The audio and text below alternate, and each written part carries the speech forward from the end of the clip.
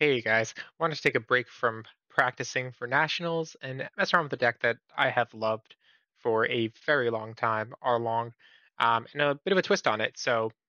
I think typically Arlong was played as an aggro deck, which makes a lot of sense. He plays cards from his hand while he attacks, so you can kind of build tempo while being aggressive, which is a nice mix. I think that's one of his main strengths. But I know that when the starter deck 9 first came out with the Yamato leader, it introduced yellow Wano cards, with the other Wano cards obviously being green.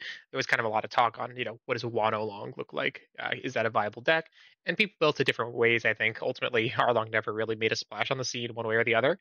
But I do think the kind of control version of Arlong is pretty fun and could be, a nice, interesting play to bring to locals, especially now that we're in OP05 with the addition of the Sky Island cards.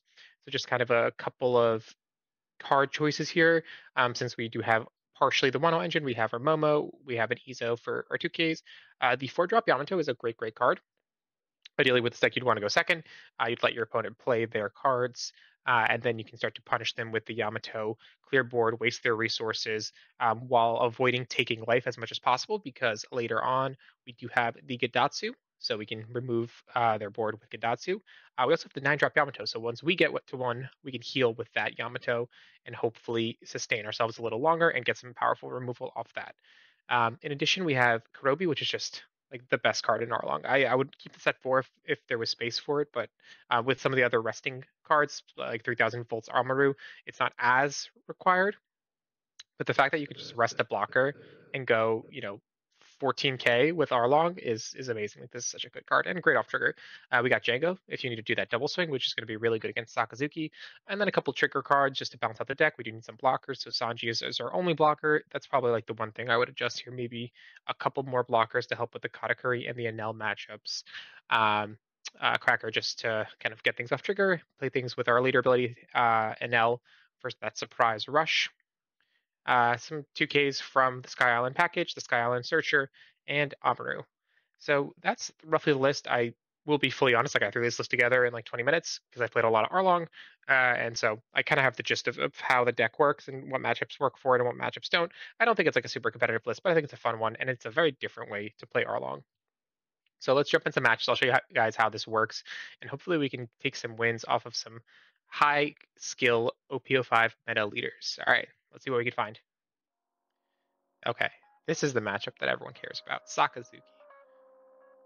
I'm gonna call it now. This is like my second time practicing this matchup as Arlong.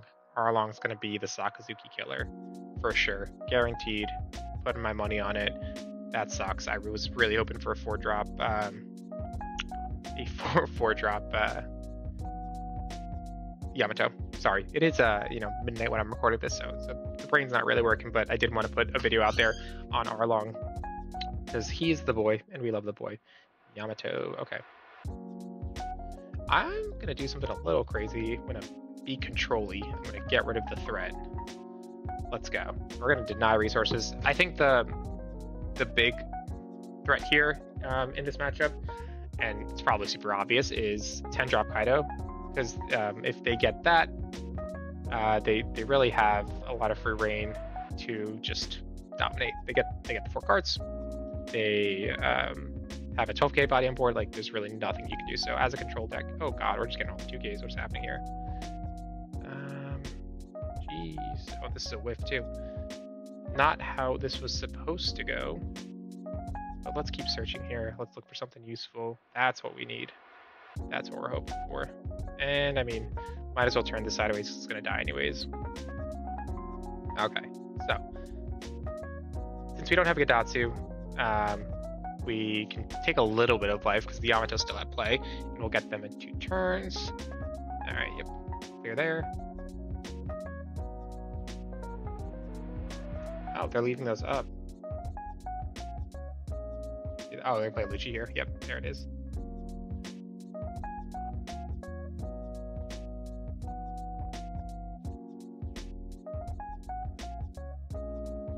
I wonder if I can... It's probably not worth it.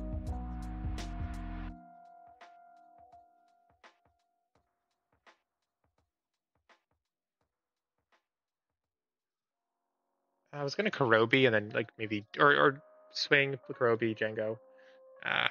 You know what? It's always good to establish characters against Sakazuki because you don't have a lot of opportunity to do so. And then we're gonna get Django on there. We're gonna do another swing there, get a 2K out of his hand, get the Bardo out there. All right, I think he probably used like 3 or 4 2Ks. He sent a couple of them back with his trusty Rob Lucci. So if he double swings here, we're actually in a really good spot because we can get some value out of that Yamato. Heal 1. Ooh, all right. Yeah, so if he turns both of those sideways, I'm feeling good about that. I'm not going to trigger this. I want the 2K. I don't really need the body right now. No, I'm not going to trigger that. So we're about to heal 1. Actually, now that I regret that. I should have triggered one of those. But that's okay. You live and you learn. Okay, he's at 2 life. We're at 2 life. He's at Tendon. We're at Tendon. He's got Ice Age. We're screwed. But that's how the cookie crumbles. Oh, we do have Kurobi here. So that can get through the Hina. Or sorry, the Rebecca. I always mix those two up because they come as a pair. Go 10K with that.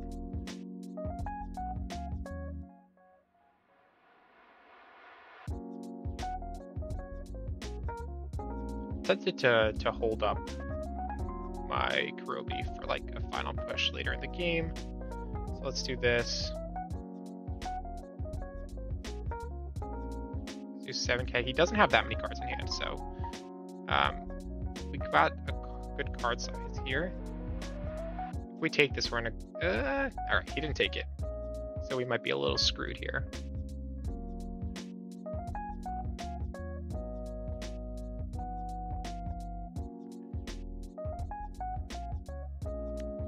I can counter out of this, but it just takes everything I have, and then he just goes 5K and I lose, so whatever.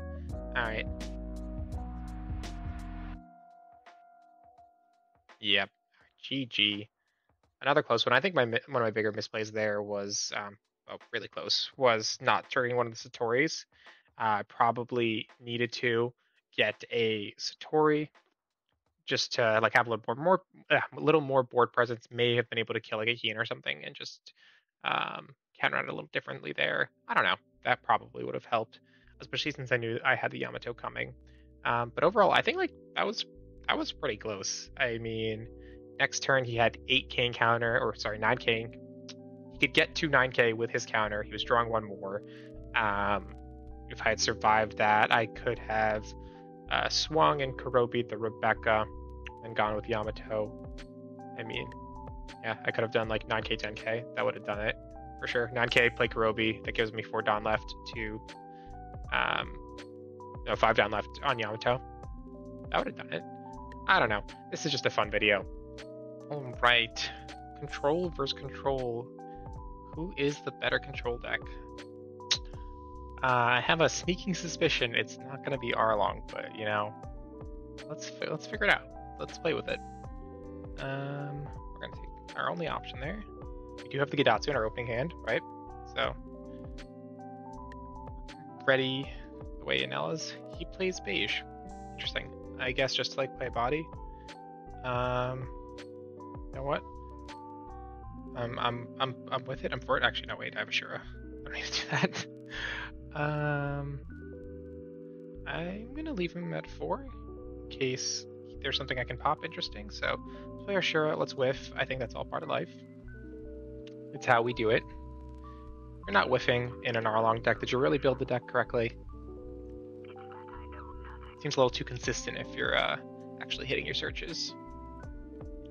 No, not the deck, not the spirit of Arlong. Okay, he is also leaving me. All right, we're both just kind of sharing the same strategy here. I want to take the beige, maybe the first one, and I hit him for 6K. He'll never see it coming. He took it, and he saw it coming, and he got a brulee. Is what it is.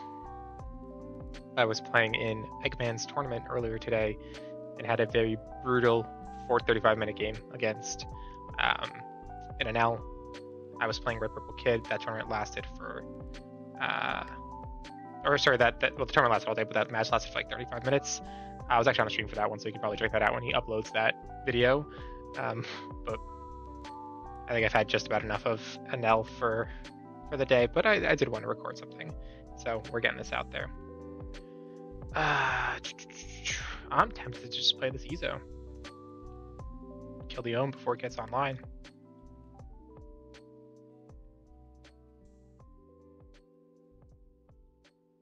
5K with the Shura. I mean, this is peak. This is peak strategy, right? If the guys at Nationals aren't doing this, what are they doing? I'm not gonna bring them to one life. I'm goofing around, but I'm not feeling that goofy. Yeah, you don't want to give the Yamato too much value. He just cleared my board like it was nothing. Well, I've got a Yamato. Oh, I should have swung into that first. A tried to bait out a card from hand.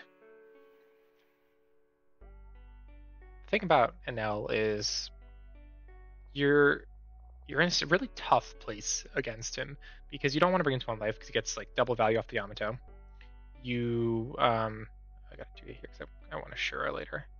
You and then when you kind of go for game, he has 3 shots at getting trigger because he's at 2 life. It gets to heal, and like any one of those triggers can really just ruin your whole attempt at going for game. So you could have like 4 bodies here, 5 bodies here, and have like so many attacks lined up. Sanji, Thunderbolt, done. Like, or Sanji, Beige, done. And then you just like fully expose yourself to a comeback because you were kind of prepared for this. You were going all in, preparing to kind of end the game. So yeah, it's rough. Okay, I was about to use that. I've done that before. All right, we're gonna do something spicy. All right, this is spice. Okay, he has 1 up. I wonder if that's intentional or if he just only had the 5 and the 4 to play, and you wanted that Sanji out there. I guess he could have gone 10k. I don't know. Just gaining my response. Because here's my thinking. I could play my own Sanji, which would be good. I really want to kill that Yamato, which would be extra good. We're gonna prioritize killing the Yamato. All right, he let that go. That feels good. Go 5 down in this Yamato. This is gonna work. It's gonna work. Oh wow, I was not confident that that would work.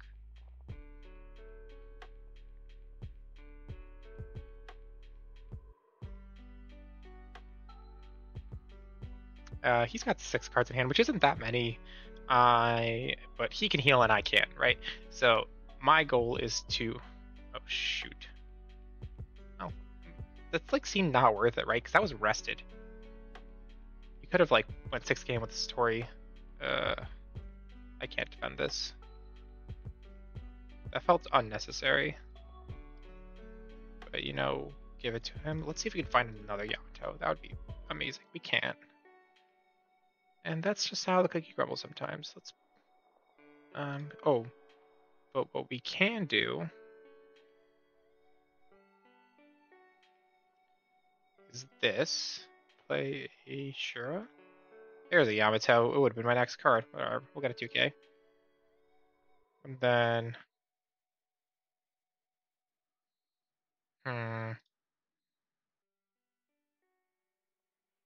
oh, okay. I missed my math. I thought we could play the Sanji here. We needed 9 down for that. So I am going to play him flat. Yeah. I was going to do the classic Arlong double attack with Django, play 2 characters with trigger, but you need 9 down for that. That's how you know it's been a while since I've played Arlong. All right. The free swing into... Yep, that's fair. That's all fair. All feels good. You got the Enel.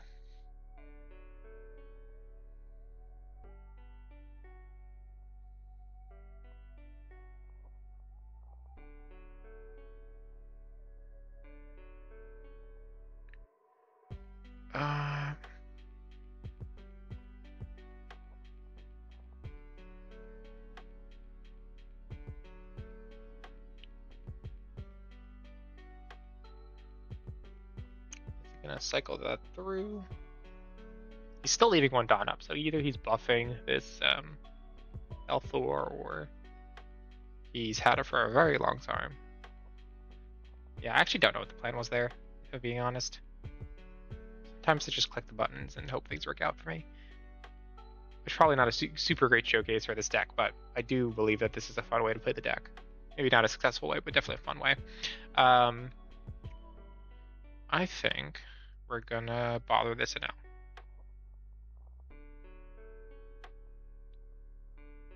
Because there's not much else we can do. We just gotta hope he doesn't have another what was it called? Another Amaru.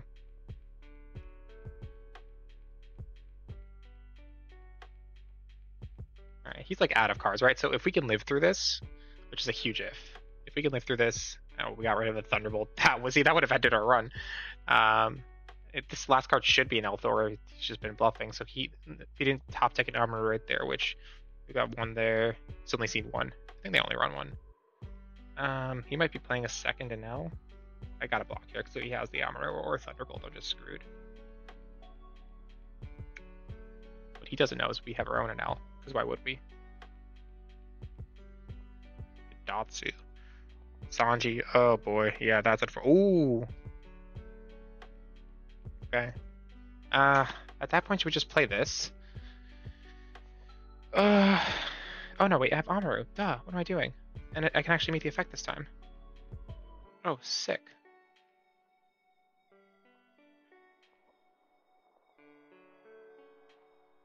Question is, does this go? Let's do 6 here.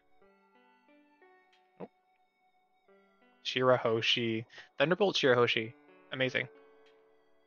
That's how the cookie crumbles. Let's go 7 here. If he has the Amaru, or not the Amaru, God, I keep getting those confused. The Elthor, now's the time to use it. He's thinking, yep, alright, the Elthor.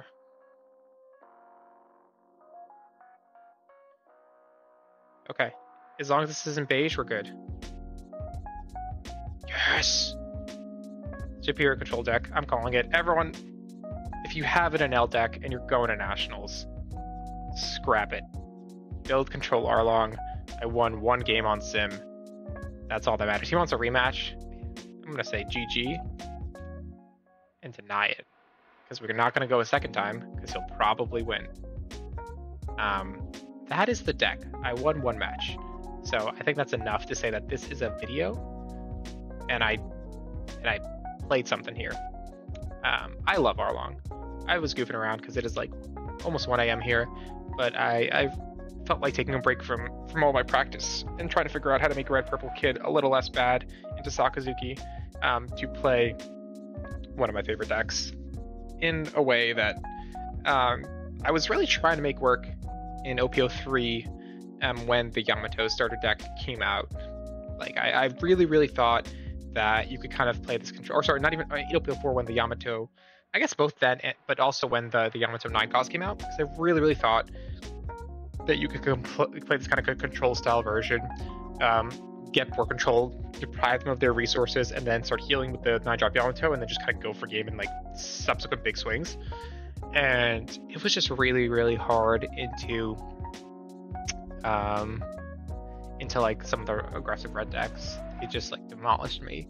And then later on in OP04, I did other versions that were focused on drawing a lot of cards. Like I actually even had You Can Be My Samurai, I think is the event was called, but you can rest 2 characters and draw them. So like if you're playing like weak triggers, or sorry, weak searchers like Pudding or like East Blue Nami, you could then use that character, that event on them and rest them right away. So like play them for cheap, rest them, and then draw 2 more cards. So it was really cool combos that were just did not matter in Takata, because he would just play 10 mom and then you were done.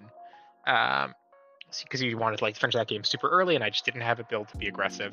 Like you needed to have the Cracker Sanji kind of big bomb package to stand against Katakuri, who got a huge buff in OP04 from all the 2Ks that became searchable. But yeah, I haven't touched this kind of version of Arlong in a really long time. I jokes aside, like I do think there is a kind of shell of viability in here. This, like I said, list was kind of thrown together in 20 minutes, just based off my past experience with the deck. But there is like a shell of viability in here, especially against Sakazuki, who's playing like Lucci, and then if you can just immediately punish that Lucci with a Yamato, 4-drop Yamato, and then swing into it, like that's good value for you. If you can play 9 Yamato into some of his cards, that's good value for you. Obviously, there's the Krobi and the Django and all this stuff that helps you get around all these blockers, and Gedatsu, if you can stall long enough to get value off that. So, I mean, if you're concerned about Sakazuki, and that's like a big thing in your locals, come in with the Arlong Spice, like you might have a shot. I think Purple Luffy is a tough matchup. It's just really good into Enel, so I think we're kind of mimicking part of Enel here, and so I imagine it's really good into us, and I do think that's true. But I think it's good in Sakazuki. I think you can win into Enel, as we just saw, based on my brilliant gameplay there, and I think you could win into Katakuri, right? Like you have the Crackers, you have Sanji. You just have to play aggressive in that matchup. We just don't have blockers. So if you're kind of making a home version of this and maybe using this as a template, I would explore other blocking options because those are really important in the yellow matchup, just to kind of sustain you a little bit. But otherwise, I think this is something. So let me know what you guys think. I hope you like it. I'm, excited to go to nationals in a couple of weeks, and hopefully gonna before then try out some more silly decks, more interesting kind of twists on existing decks, and kind of share those lists with you guys and hear what's sticking and what's not. And hopefully one day someone will win a locals based off a list, or at least the idea of a list that I had, and they will tell me about it. And I think that would be pretty cool. Anyways, have a great one, guys.